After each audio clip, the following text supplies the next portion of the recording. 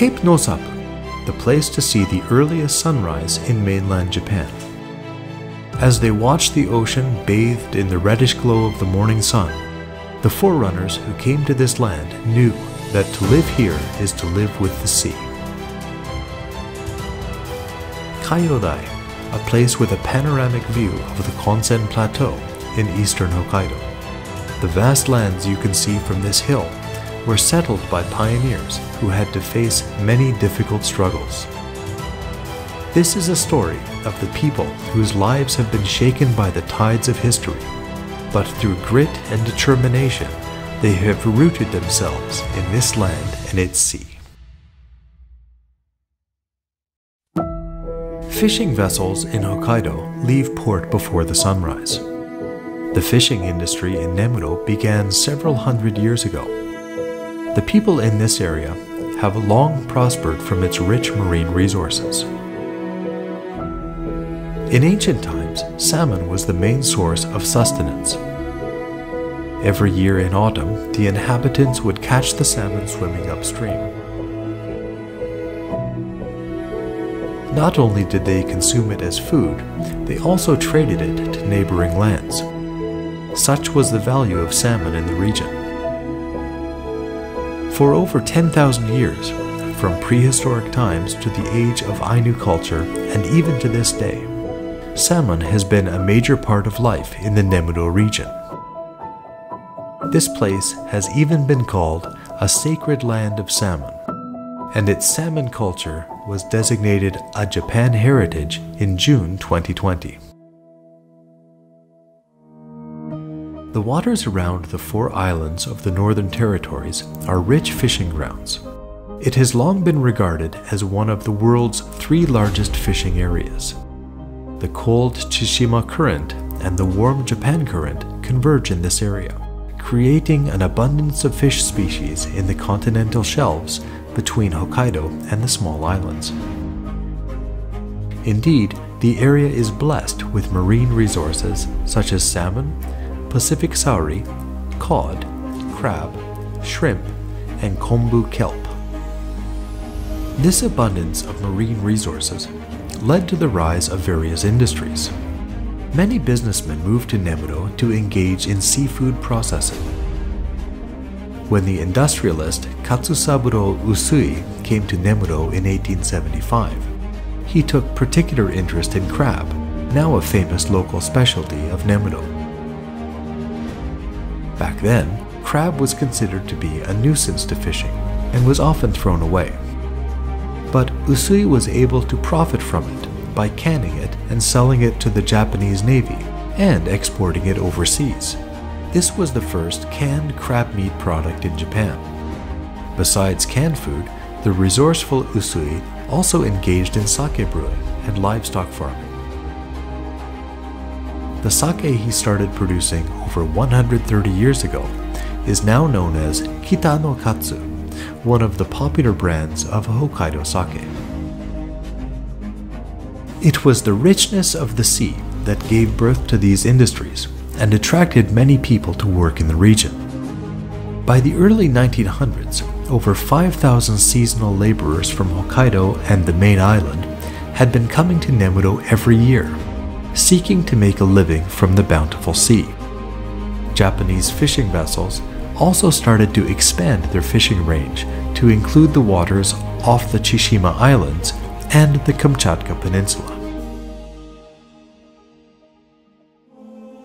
In contrast, development of the region's inland areas was slower to progress. In particular, the Tondenhei military settlers had to face much hardship. In the Tondenhei system, established in 1874, former samurai were recruited by the government and sent to Hokkaido to defend and develop the island. They performed both farm work and military training, and were also mobilized in times of war. By 1886, the Wada Tondenhei, who settled in Nemuro, had built a farming village of about 440 families. However, many of them were unused to farming, and with the soil being unsuitable for growing crops, coupled with the frequent occurrence of sea fog and strong winds, cultivation work did not go well. As a result, many of the Tondenhei left Nemuro with their families at the end of their service terms. They were unaware at the time that the soil and climate of the region was actually more suitable for dairy farming. The 1920s was a dawning period for dairy farming in Hokkaido. At the time, many families in Nemuro raised around 10 dairy cattle while also doing crop farming. The cool climate made it difficult to grow crops properly, especially during years of cold summers. But this same climate would lead to the development of the dairy industry. A turning point came in 1933, when the Hokkaido government rolled out the 5-year Farming Development Plan for the Konsen Plain, which prompted a major shift to dairy farming in the region. After various region-wide efforts, the dairy industry began to show some level of growth. It was at this point that large dairy corporations from Tokyo entered the fray. These companies competed with a local firm for the supply of raw milk, causing the price of milk to steadily go up. The farmers who persevered through tough times as the industry tried to find its footing were finally being rewarded.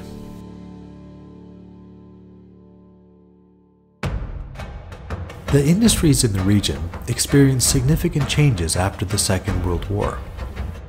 In particular, the fishing industry became faced with a more difficult environment.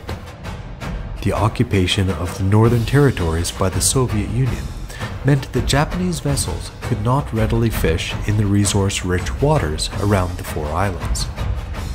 After Japan's formal surrender, it lost all fishing rights to the North Pacific. Though fishing resumed in 1952, operations were limited to the high seas around the Aleutian Islands, and the yields decreased significantly. Salmon fishing around the Chieshima Islands also resumed, but in 1956, the Soviet Union established a fishery regulation zone and set limits to Japan's annual catch. Many fishing vessels were seized and made to pay heavy fines after being caught in the restricted areas. The dark days for the fishing industry dragged on. In the 1970s, many countries established exclusive fishery zones which extend 200 nautical miles from their shores.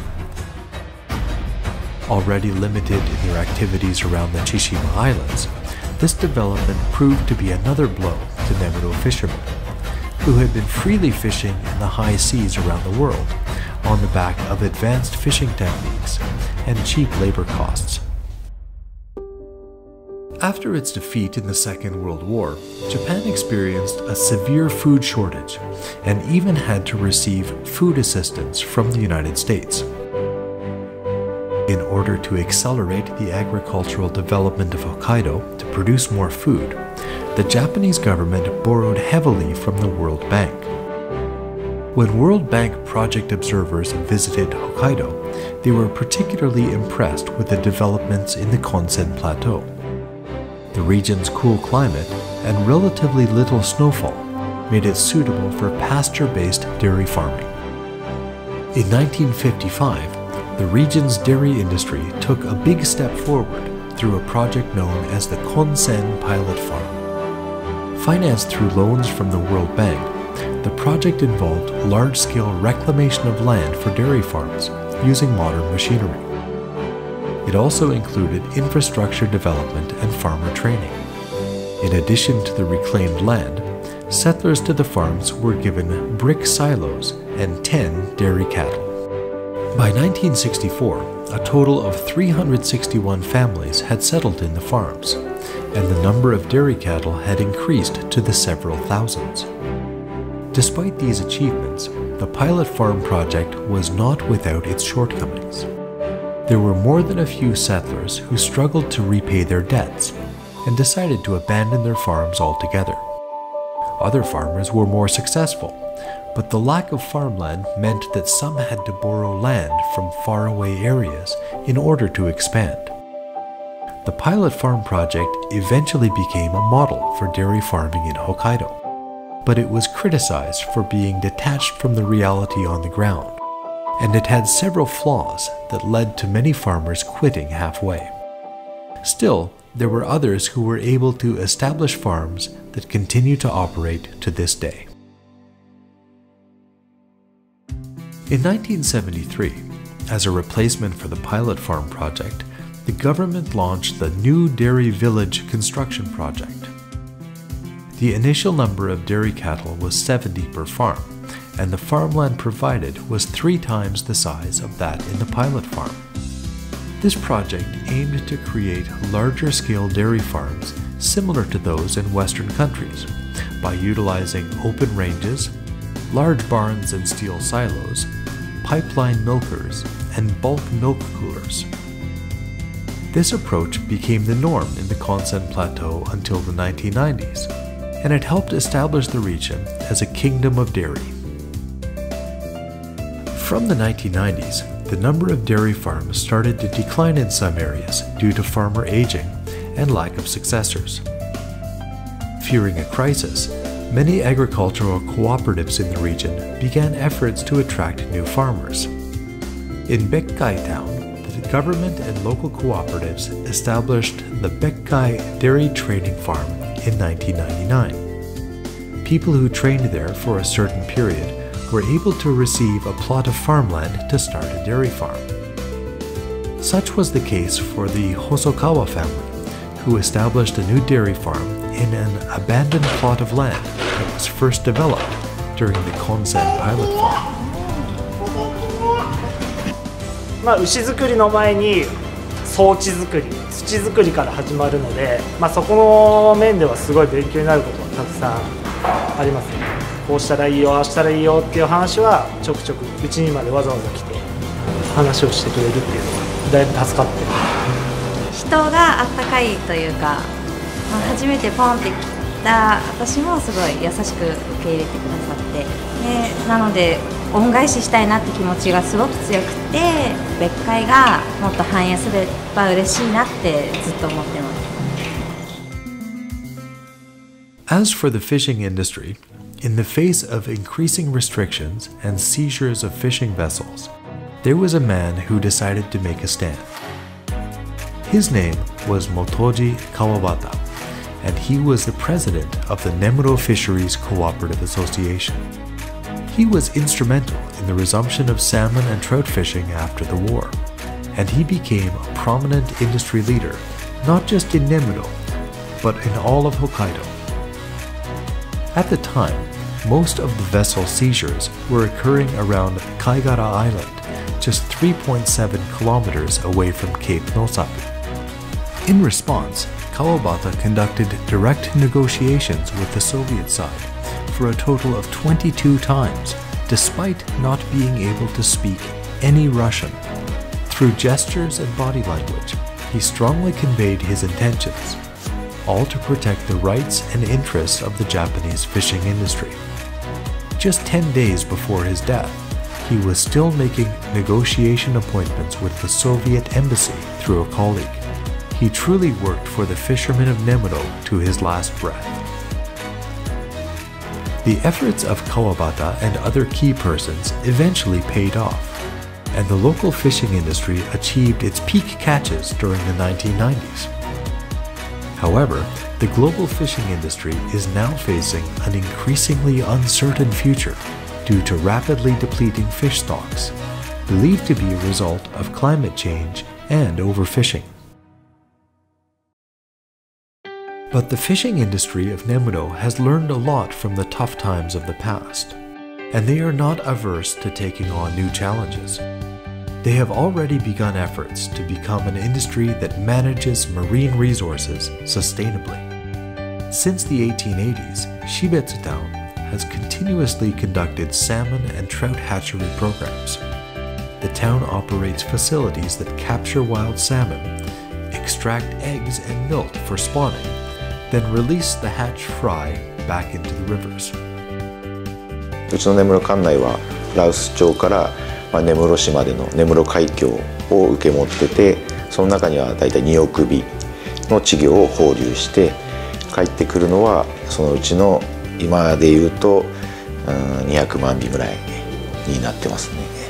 昔からこの標津川はじめ標津町については鮭一色でずっとやってきたんで、漁業者さんも昔取れてた時代があったゆえに今は取れなくなったということで、かなり危機感を持ってて、昔のように資源増えれば一番いいんでしょうけど、少ないながらも持続していく必要があるのかなとは思ってますけどね。The region's conservation efforts are not limited to salmon. Some of the aquacultures thriving in the region include sea urchin, shrimp, crab, octopus, scallops, and kombu kelp.